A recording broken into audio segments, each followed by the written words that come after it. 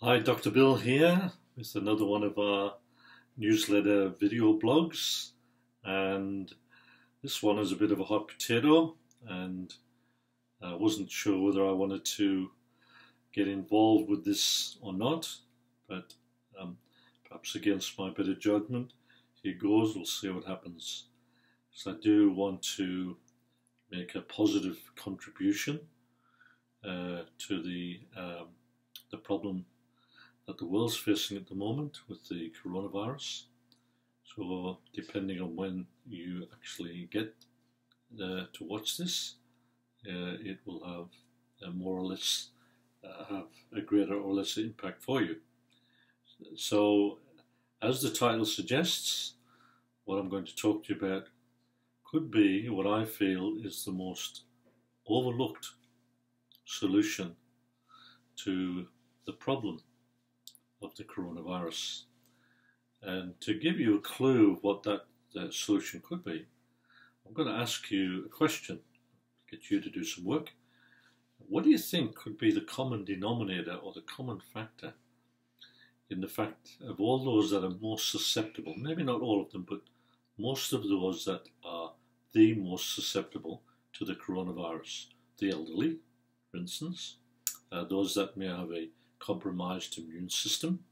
They may be struggling with an autoimmune disease. They may be on suppressant medication. So, things like cancer, lupus, rheumatoid arthritis, etc., even irritable bowel syndrome. So, those that are overstressed, and even to some degree, maybe not totally, but to some degree, those that may be institutionalized in some way, those that are in prisons, those that may be in nursing homes, apart from the fact that they're all in a large group, and of course with those in nursing homes, they're elderly. So think about what could be the common denominator of those groups of people. So what I'm also going to do is to talk to you about my 7 tips as to what you can do to either prevent or either treat an infectious or an infection when you get one. So we'll get through that and we'll move along. So I don't want to go over the ground that's already been gone over well enough by governments and those that have that responsibility for managing this problem. Such things as how you prevent your likelihood or your risk of the coronavirus. Obviously, washing your hands thoroughly, regularly, avoiding touching surfaces that may be being touched by a lot of other people. Coughing into your elbow, not in your hand. So things like that, which you can basically get anywhere. That's not my purpose of doing this. The other thing I won't be discussing a lot of course, is the symptoms. Coronavirus is a respiratory infection, and very similar to the MERS and the SARS virus, which are all coronaviruses, which I'll get to in just a moment. So you have obviously such things as a cough, particularly a dry cough. You can get a fever, you can get fatigue, the typical flu-like symptoms. So you may get those and it may not be coronavirus. Now, in my view and in the view of a lot of people, there's a lot of panic and a lot of fear that's been created or caused by the way this has been. I'm not going to blame the media. I don't want to beat them up, but let's just make that general statement that there has been a lot of fear and a lot of panic. People have reacted to this in a way that they've never reacted for a long time, that I'm aware of, that I can remember. We hear all stories about people going crazy in the supermarkets, nothing left on the shelves, no toilet paper. I know it's crazy. So that's the fear and the panic that I wanted to address a little bit. See, fear and panic are actually very stressful for the body. And ironically enough, the more stressed you are, the more likely you have of contracting an infectious disease like the coronavirus. So it's like fueling the problem in one way. So I wanted to kind of take some of that panic and that fear, allay some of that with my listeners and my followers. So we'll get to that in a moment. So there has been a response to this like no one's ever seen. So to do that, to try and allay some of that, I want to use some comparisons of other infectious diseases. I want to use some statistics. Now, statistics, they're a strange animal because you can kind of use them to, prove anything you want almost. So keep that in mind. Now, a lot of the statistics talk about the incidence. In other words, how many people contract the coronavirus. Now, as with a lot of viruses, you can have no symptoms at all but still be carrying the virus. You can have mild symptoms. You can have moderate symptoms. You can have severe symptoms. And you can have even death. So there's a whole range of symptoms that you can get. And what they do is they talk about the number of deaths from those that actually contract the virus, which is kind of like, to me, it's not the complete picture. It's part of it, but it's not the complete picture. So what I wanted to do was look at the total number of deaths per population, if you like, not based on how many people contract the virus. So the flu virus, for instance, in the last 12 months or so, particularly during the flu season in the Western Hemisphere, which is the winter when the flu's at its worst, do you know how many people died of the flu virus, the influenza virus, compared to how many has died at present? At the moment, as of making this recording, which is the 20th of March, 2020, as of this recording, the latest statistics, which I checked them first, is approximately 200,000 people worldwide affected by the coronavirus and 8,000 deaths, which is about 4%. But the estimate is of those that contract the virus, the death rate is 3.4%. And we'll get to the other statistics in a moment. But the flu virus, to compare the two, the flu virus in the last 12 months or so, particularly through the winter season in the Western Hemisphere, there were 500,000 deaths from the flu virus. And we don't think a thing about it. We don't even worry about it.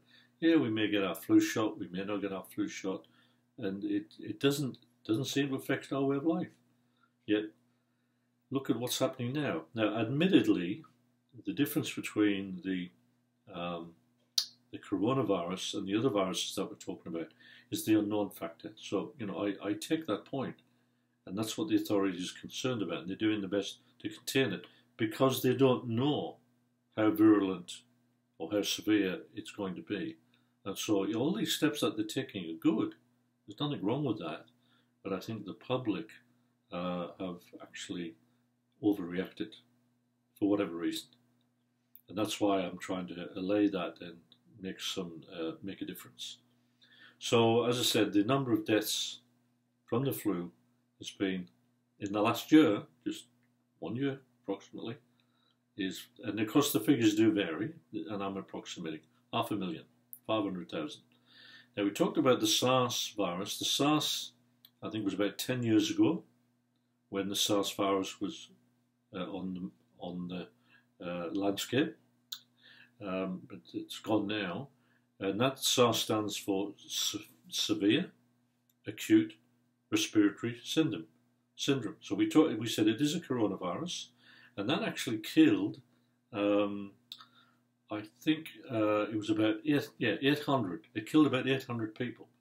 Okay, we've got 8,000 on the coronavirus. This is the SARS virus. But the the interesting thing about the SARS virus is that for those that contracted it, about 10% died. So you can see in one way that's more severe, in one way, that if you got the SARS virus, your chance of dying from it was 10%, which is bigger than 3.4. The MERS virus, which was the Middle Eastern respiratory syndrome, 34% of people died from that. So if you got that, your likelihood was 1 in 3. And I think it was about 900 died of that. And of course, the corona, as we mentioned, the likelihood of you dying if you get that is 3.4%. But again, remember, not everybody has the same percentage of risk. You have to be in the high risk factor as well. So hopefully by creating that perspective, it will help you to minimize your fear and help you to reduce your stress so you don't become more susceptible. So what do you think then is that common factor, that common denominator that could exist in those that are more susceptible to the coronavirus? Well, I think, from my view, it's ill health. So you might be thinking, oh, what? Yeah, ill health. The more unhealthy you are, the more likely you are to contract any virus. The more healthy you are, the least likelihood you are. Now that to me is so simple, so profound, and yet it's often overlooked. I haven't heard it mentioned. In all of the news media and everything that's going on, I've not mentioned about the need to be healthy. That's the greatest form of resistance you can have. Yes, it takes work. Yes, it takes sacrifice. Yes, it takes effort. It takes all of those things. But, that's the nature of the beast. And so you have a choice. You can either prepare and get yourself healthy so your risk factor is much, much lower. So I'm, without going too far, I'm, I guess, considered in the risk factor age, but I don't consider myself at risk at all. I'm not concerned about it at all. I very, very rarely get a problem. I very rarely get the flu, despite what I've been through, because I work at staying healthy. That's important to me for various reasons. Okay. Now, I want to talk about my 7 tips for actually helping to prevent and or treat any particular infection in your body, viral, bacterial, coronavirus, whatever. Now, obviously, these are my suggestions, and hopefully they're not taken out of context or saying that I can cure the coronavirus. I'm not saying that. I'm just saying these are my tips that I think will actually help prevent, pardon me, or treat virtually any infectious disease. Maybe there's some exceptions to that, but be that as it may. Okay, number 1, and this might surprise some of you, the number 1 on my list is detoxification. Now, I've been in practice for over 40 years, and I've seen a lot of things, and I've used a lot of things. And detoxification, for me, is very, very powerful for many conditions. And I do have a webinar, which goes for about 50 minutes or so, which you can watch, which gives you a lot more information. So I'm just touching on the subject here. So I suggest you go to my website and look at the drbillyemerson.com and look at the webinar on detoxification so you can get more of the information. So the whole idea of toxification is to eliminate as many impurities from your body as possible. So you give less for the infectious organisms to feed on. So a clean body is a healthy body, and it makes it less likelihood that you're going to contract some of these infectious diseases. So putting it simply and shortly, when you detox, the whole idea is to do a detox program, which my advice is to do 2 things. One is you just, and I'm not a great believer in doing water fasts. If you can do it, great, nothing wrong with that. But it is quite severe, and it's not for the faint-hearted and not for everybody. So if you can do water fast, that's fine. So what I recommend is what I call a fruit and vegetable cleanse, where you eat nothing but fruit and vegetables for as long as you can, up to about a week. Now, even if you just do 1 day on fruit and vegetables, it'll still make a difference. 2 days is more, 3 days is even greater. You do a whole week, if you can do that, then the difference will astound you. But certainly 2 to 3 days will have a very profound effect. Now, when I say fruit and vegetables, I don't mean fruit juice. There's too much sugar in fruit juice. So the fruit themselves, or the fruit without juicing them, and vegetables with not a lot or no starchy veggies, potato, pumpkin, sweet potato, carrots, because the starch, which is converted by the body to sugar. So minimize your starchy vegetables. So fruit eaten as it is. Vegetables can be either eaten raw, cooked, juiced, or souped. So, and you don't mix your fruit and vegetables together, ideally. Some exceptions to that. So you can do a juice cleanse.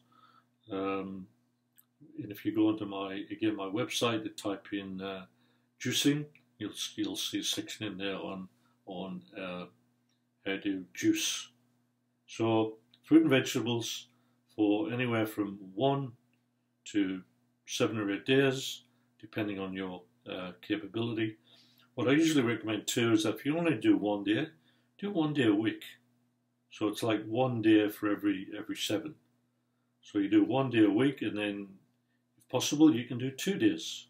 Once you're used to it, and you get your body used to detoxing, so it's not just you don't get a severe healing crisis where everything starts to detox all at once. It becomes too hard for you. So you do a detox, 1 day for every 7.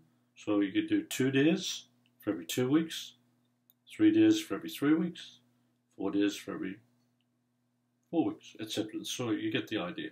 So you can build up to it gradually. Now, once you've done a 7-day cleanse, I'm not saying you should do one every 7 or 8 weeks. I'm not saying that. It's just when you're building up to it. You probably only need to do that a couple of times a year. Unless, of course, now we're talking about prevention here as well as treating. I'm not going to use the word cure, okay, deliberately. I get myself into trouble. A lot of restrictions now on what you can and can't say. So I have to try and make sure I abide by the rules. Okay, no more on that. So we've got, oh boy, I've got to come back to the subject. Okay, so, right, so 1 day for every week, if you can do that. Now, for prevention, get back on track. For either prevention or treating of anything that's wrong with you, with some exceptions, of course.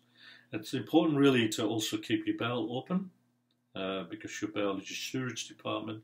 You've got to make sure you keep your bowel open, and there are various things you can do. Now, I mentioned 2 things with detoxing. The second one is taking certain herbal products that will actually contribute to the detoxing, cleanse the liver, the bowel, etc., etc.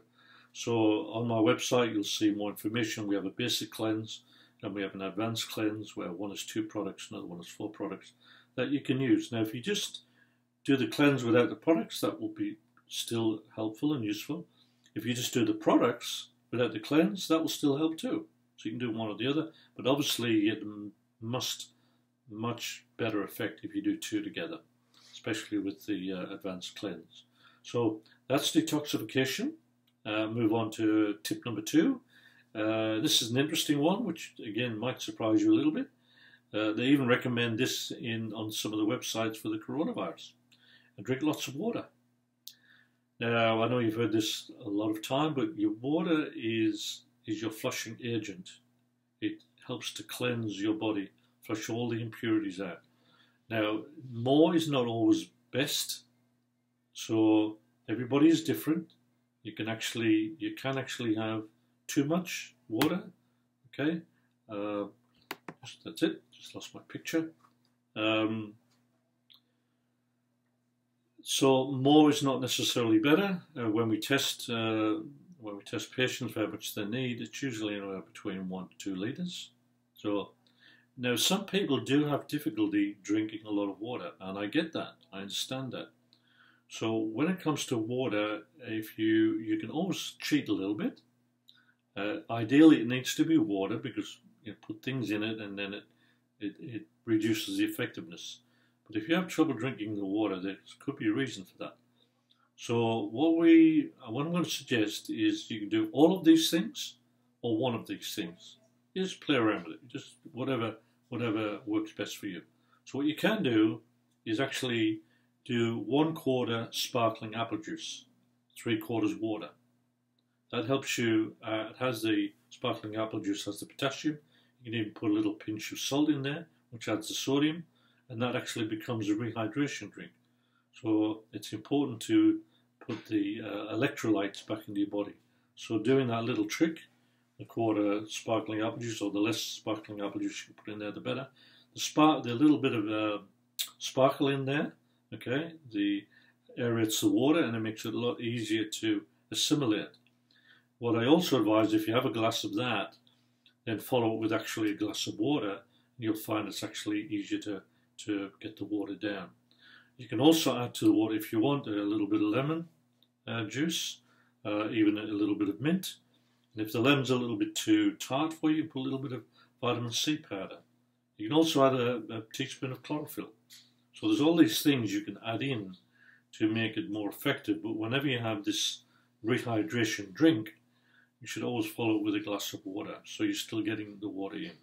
So the water is important. Now, not all water is created equal. And again, you go to my website, look up deuterium, D-E-U, if I'm spelling it right, D-E-U-T-R-I-U-M, deuterium, D-E-R-I-U-M, deuterium depleted water. And if you look up that, you'll find that some water is better than other. I'm not a great fan of tap water because of all the impurities already in it, but any water is better than none. So I believe it's better if you can either filter or purify or buy spring water to drink. It's a great medicine. It's the cheapest, best medicine we have. So it's definitely recommend the water. Got a few tips there on how to assimilate the water and have it work better for you. Now, the number 3 in our prevention and treatment tips is exercise. Now, obviously, exercise is much better when you are healthy or when you're not sick, because you can do a lot more. But when you are sick, then you have to be very, very careful, depending on how sick you are. So you have to be moderate and sensible and prudent in how much exercise you do, because if you do too much, even whether you're well, it can put stress on your immune system. And there's many examples of athletes that have gotten sick from over-exercise because they're overtrained and stressed their immune system, made them more prone to getting sick. So exercise, if you're going to do it for your health, then you need to be sensible in how you do that.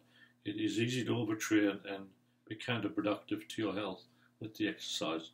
Different if you're exercising because you're in a competition or because you love what you do or you love doing 35k runs and half marathons and all that sort of thing.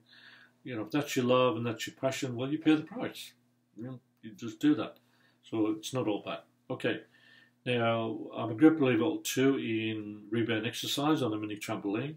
So no matter how sick you are, you can get on a mini trampoline and just slowly move up and down. And what that does, helps to get movement in your body, helps to get movement in your lymphatic system, your venous system, get your circulation going, helps your body cleanse. So exercising on a mini trampoline, especially when you're sick, just gentle, is probably ideal. So you have to be measurable when you're not well as to how much exercise you do. Just going for a short, casual walk when you're not well can be helpful too, as long as you don't go for too far. So just be sensible. I won't go into too much detail on that. Just I think that's enough to share with you the importance of it. Okay, so we've got next one in our list is diet. Again, prevention and treatment. So healthy diet, similar to the cleansing, the more fruit and vegetables you eat, the better. And the less rubbish you put into your body, the less sugary, refined, carbohydrate, bad fatty foods you put into your body. They're the three categories: sugary, refined carbs, white flour, etc., bad fats, etc. Now, some people are, the vegan revolution is here, so everyone's sort of into the vegan, and I have nothing against that. What I'm a great believer in is that you have to find out what's best for your body. Some people do need meat for their metabolism. They need to have it. Now, I'm not saying you should have a lot of meat, but some people do need it. Obviously, the less the better, but some people do need that meat. So, but as a prevention, you make sure you avoid all those things that are going to require a lot of digesting and a lot of elimination, because that puts a lot of strain on the body. Cheese is a prime example. Cheese is a great food for what it contains, same as red meat, but it requires a lot of digestion and a lot of work to eliminate, and often, they contain impurities as well. So just be sensible with your diet. When you're sick, then your diet is even more important, that you don't put what I call heavy foods in there. We already mentioned what you do with detoxing. Very similar when you're sick, just to try and eat fruit and vegetables as best you can. And you can always chicken soup or other type of soup that's got the chicken or the beef ground up, so you're getting all the flavour and all the benefit in the soup, but it's kind of like, in a sense, pre-digested. And that's what a juice is, a vegetable juice. Fruit is digested virtually within 30 minutes, so because it's mostly water. Whereas vegetable juice, there's virtually no digestion required, very little, and no elimination. So it's a very, very high ratio of the value you get out of it for what you have to put in to get it. Okay, next on our hit list, tip number 5 is stress. Now, I suppose in one way, and I'm biased in this, I admit, stress is probably the biggest one for me, because I see it so often in my practice. And it's been estimated, the figures vary, but 80 to 90% of all stress contributes to about 80-90% of most of our physical problems. So it's a biggie, but it's a toughie, because we live in a very stressful world. And it's also insidious. That means we're not always aware of how much stress we have. And it's also cumulative, which means it builds up. It's not just the stress you had today, or this week, or this month. It's what's been happening for years. So stress does have an accumulative effect and an insidious effect. So you have to learn to relax, to unwind, to de-stress, to meditate, to switch off, to do all of those things that actually help your body to get out of the fight or flight routine, the fight or flight treadmill. And there's reasons for that. Now, your body basically has two primary functions. One, and mainly to keep you alive, survival, species. So it's what your genes are designed to do, to keep you alive. And that we divide that into two areas. One is called protection from fear or danger or threat, and also growth. That is, your health of your body, your normal functions in your body. But the body is unable to place all of its resources into both of those at the same time. The body is able to shunt or move its resources from one to the other depending on your need. And with threat or perceived threat in your subconscious, that can keep your body mobilized in the fight or flight part of your mechanism at the expense of your health and your growth mechanisms, which is why stress can undermine your immune system, because in your subconscious, whether you're aware of it or not, you're waiting for the next problem to occur. So I'm just touching on the stress. It's a big area. Again, go onto my website. You'll find a webinar on that, and there's a lot of information on stress, how you can deal with that. Okay, tip number 6 and tip number 7. I'm going to combine those a little bit because it's simpler and easier, which you'll see why as we go. So tip number 6 is nutrition. Unfortunately, with our diet or our foods today, they don't always contain what they should. I know a lot of people saying, okay, you should get everything you need from your food or your diet. And that's true, you should. But we don't, because it doesn't always contain it. And that's why we need to supplement, there's the word supplement, our diet with things that we may be deficient in. So it's all about, even if you go to a medical textbook, Guyton, when I studied over 40 years ago, it had a whole section in there on nutritional deficiencies. And yet it's like, it's ignored. Yeah, here it is in the physiological medical textbook, talking about if you have a deficiency of vitamin C, you're going to get scurvy, or deficiency of B vitamins, this can happen, etc., etc. Anyway, I digress slightly, only slightly. So coming back to the point, so good nutrition is paramount. Finding out what you may be deficient in is also important. And you can take a multivitamin, that's fine. You can take a super green powder, which has lots of nutrients in it. You can take something called colloidal minerals, colloidal trace minerals. So there's a couple of supplements that you can take that I think will cover a lot of the bases. One of them is a super green powder. We've got one on our website that you can look at. Another one is the colloidal trace minerals, which we also are on our website. To me, those are the two most important things you can put into your body unless you have a really specific deficiency. That's different. But generally speaking, a good quality green powder and a good quality colloidal trace mineral product will actually go a long way to helping you prevent getting a lot of these sicknesses and illnesses. And maybe if you want to throw in a good multivitamin too, and any deficiencies that you might have. Now, another goodie for me is cod liver oil, which is an oldie, but it's a goodie. And I often prescribe it because cod liver oil is very good for the lungs. Hello, and it's quite rich in vitamin A. So cod liver oil is very, very cheap. A couple of capsules a day. To tell you a funny story, when our children were little, we've had a big family. We used to give our children cod liver oil capsules, and we couldn't believe how well our children were taking these cod liver oil capsules. You can't really taste them that much. I mean, cod liver oil is unpleasant. We couldn't believe them, and they would just say, yeah, okay. Anyway, months later, we found all these little cod liver oil capsules secreted in all these little hideaway places in plants and all sorts of things. So we never to this day figured out who it was. Yeah, we had 9 children, okay, for those of you who don't know. We never discovered who it was, so whether it was all of them or one of them.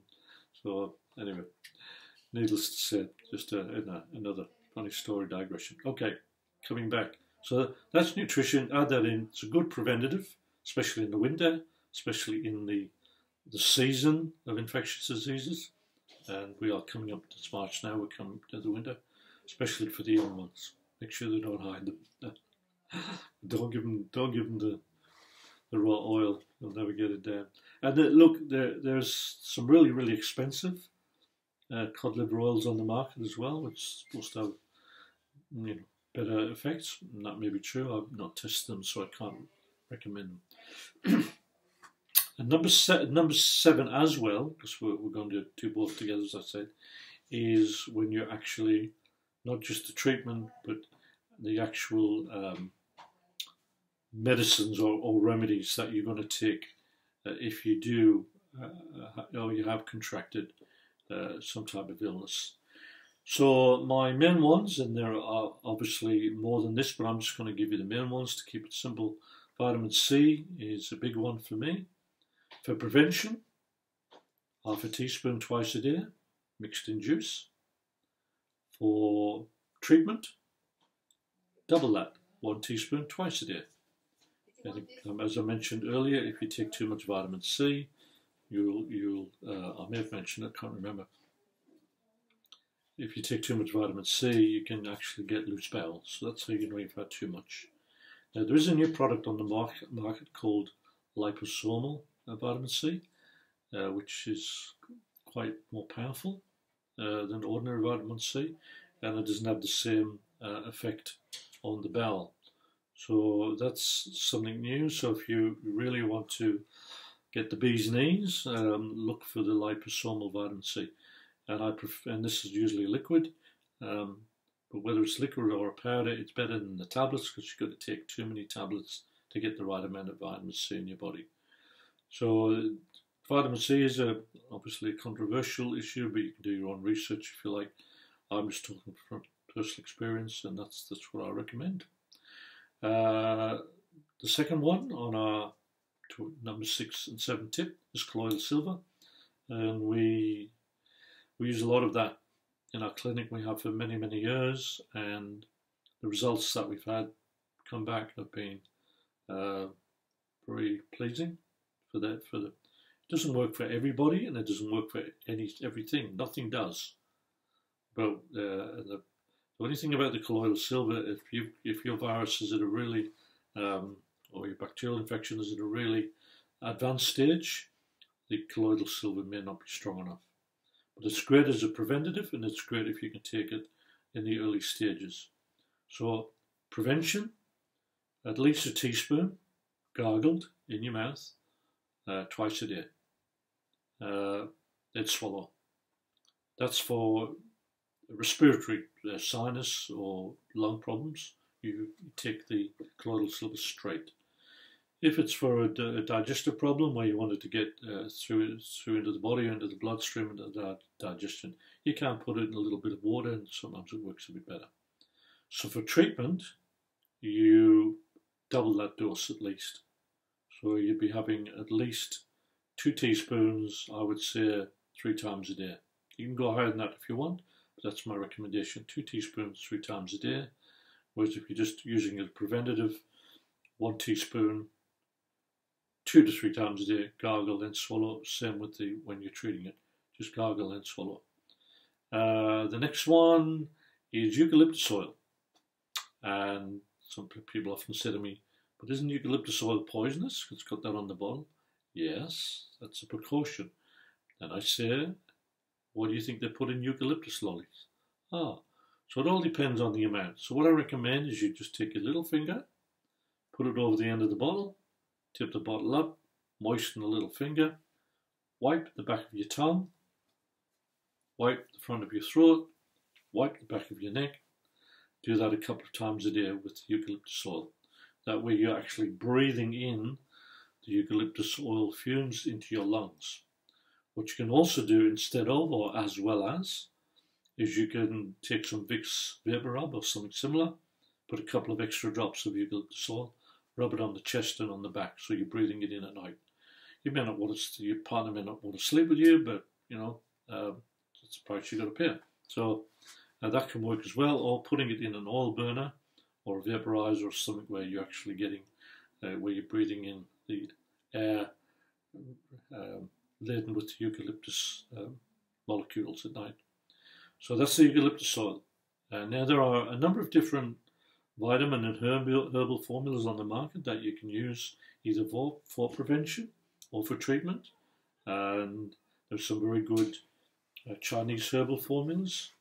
There's some Chinese herbs that have been researched to show their effectiveness on the influenza virus, the flu virus, but that's there and not, and I'm not making any claim with the coronavirus at all, because I've not had any experience and there's been no research done today because it's a brand newie. But you can,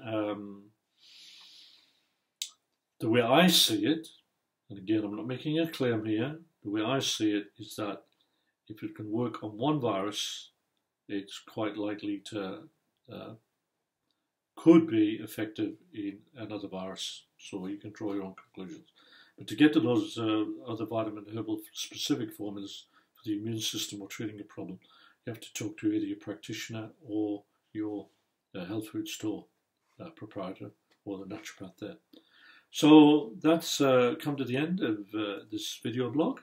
Thank you for taking the time to watch, and I hope what I've done will help you to be proactive in looking after yourself and your loved ones and not reactive. So I look forward to seeing you on our next video blog, and good luck with the coronavirus. See you soon. Bye.